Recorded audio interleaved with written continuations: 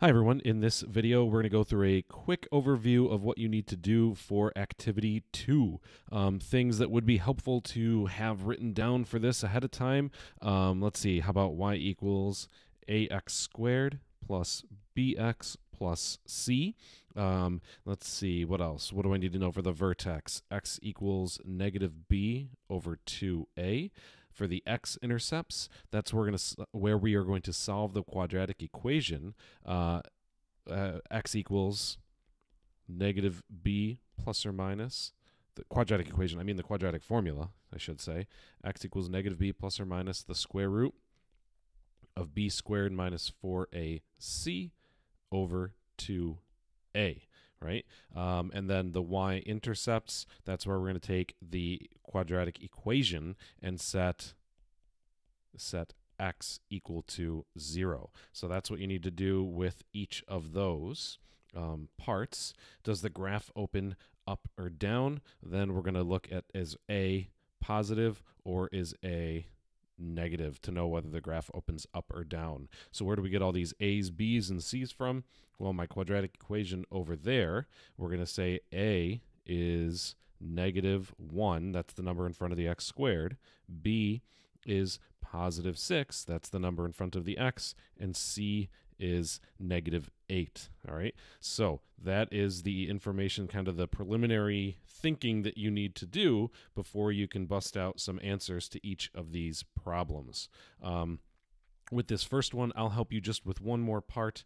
We're going to I'll plug in the values into the quadratic formula for you. All right. And that is going to look like this. Negative b is 6 plus or minus the square root of 6 squared minus 4 times a is negative 1. So let me make sure you can see that negative 1 times c is negative 8. And that is all over 2 times negative 1. So that you have to now simplify, and then you'll get two solutions, your x-intercepts. And the rest of that part should be pretty straightforward. Let's just take a quick look at the bottom here. Right here we've got our quadratic equation again.